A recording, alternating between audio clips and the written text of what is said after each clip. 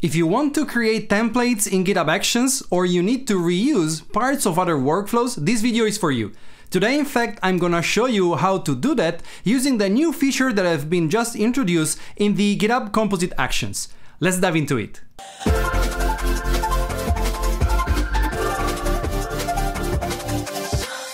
Hi everybody, welcome back to CoderDave, where we talk about DevOps, especially with GitHub and Azure DevOps. While I've covered all the basics of the GitHub Composite Run Step Actions in this other video over here, and therefore I will not go too much in depth into those things in this video, today I want to talk about one of the most important new features introduced in GitHub Actions in the last 6 months, at least for me, which is the possibility to use other actions within the Composite Actions. Until now, in fact, the Composite Actions, which basically are the templates in GitHub Actions, could only use bash scripts or scripts in general, either inline in the YAML or in separate files. And of course, as you can imagine, this was pretty limiting. But now they can instead reference other actions from their marketplace or even your own custom actions, making them the de facto equivalent of the templates in Azure Pipelines, Jenkins, and so on and so forth. And of course, this also makes it much easier to reduce the duplication inside your workflows, and it's perfect for repetitive tasks. All right, enough talking. Let's see now how we can create composite actions that use other actions and how we can use them. I've created this composite action repo that you can actually check after watching this video to see the full example. And in here, I want to create my new composite action. So what I'm gonna do is adding a file, and we will call it action.yaml. It must be called this way for GitHub to be able to recognize that this is an action, or a composite action in this case. Next, you wanna add a name and description to this action. And in this example, I wanna do a composite action that takes care for me of building and pushing a Docker image to the Docker registry.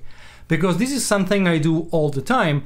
And instead of adding all the steps to a normal workflow or to each workflow in which I have to build and push a container, I would rather have it in this template and then reuse just the single template in my workflow. So first thing, I give name and the description so I know what this composite action does. Then I want to specify the inputs because I need to pass things like the credentials for the registry, the name of the image, and so on and so forth. So I'm adding this input field. And I have these 4 inputs. For each input, as you can see, I have the input name. I can add a description of what that input is for, and I can specify if it's required or not. In this case, the registry username, registry password, and the image name of the image I want to build are required because I need them to be able to log into the registry and to create the image. And then I can optionally specify some tag for my image. If not, I want the default to be latest. When I have my inputs in place, I can start adding the steps. I'll have the runs. And one important thing is that I will add this using composite. This tells GitHub that it is not a full workflow, but it's a composite action. I can add the steps. And this, as it was before, all of this we've seen until now was already there with the composite run step actions that could use only bash scripting. Here comes the new features. As I said before, I want this composite action to do build and push of Docker images for me. So first thing I want this to do is using the new buildx from Docker. And to do so, I can use the setup buildx action from Docker itself. And here you go.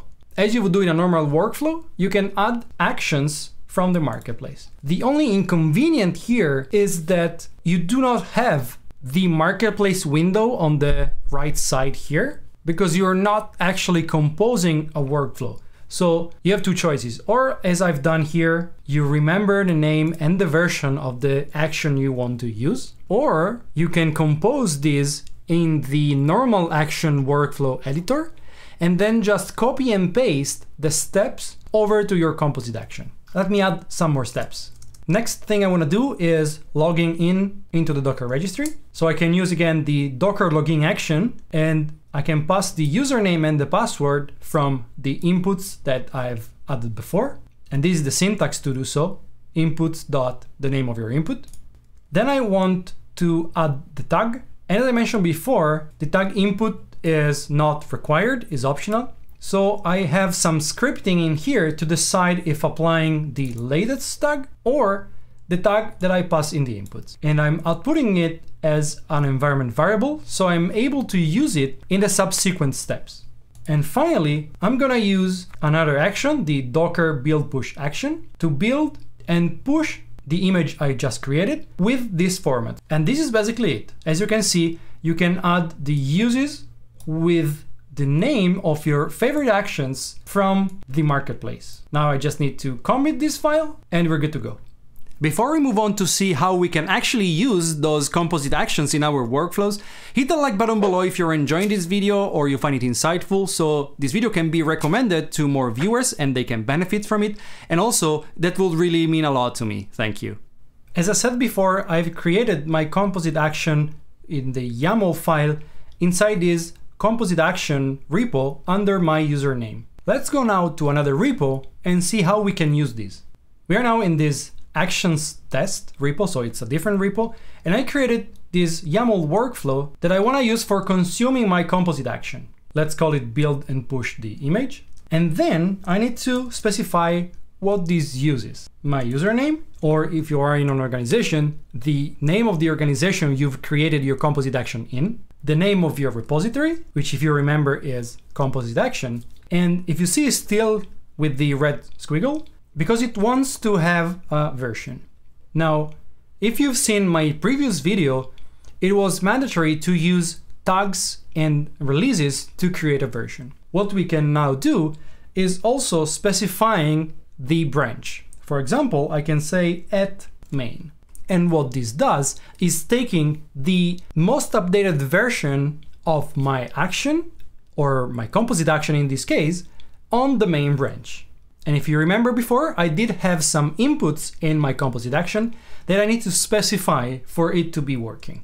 And I do so using the with keyword. And in here, I give the 4 inputs I had defined in my composite action. The registry username and password, I'm gonna get it from the secrets. I can specify whatever image name I want. And as tag, I wanna use the GitHub run number of this specific workflow. And this is all I need to use my composite action. Let's commit this and let's try to run it. Let's go to actions. The workflow is called use the composite actions with action, and let's run this. The job is starting. You can see that it's downloading the actions we've used in the composite action, and everything now is running. Now that it's finished, we can analyze what happened. We have this build and push the image, which if you remember is the name I've given to the step that uses the composite action. So if I open this, you can see that we have this run composite action @main. And underneath that, we have the setup buildx, we have the Docker login action, we have the bash script to identify the tag, and we have the build and push action. Everything has worked. We have this my awesome app, which is the name of the image I've given. We have the run number that I've used, and my image is being pushed to the Docker registry. One thing you may notice is that I don't see the steps like I see for the steps in the actual workflow. So I don't have a greater detail on the single steps.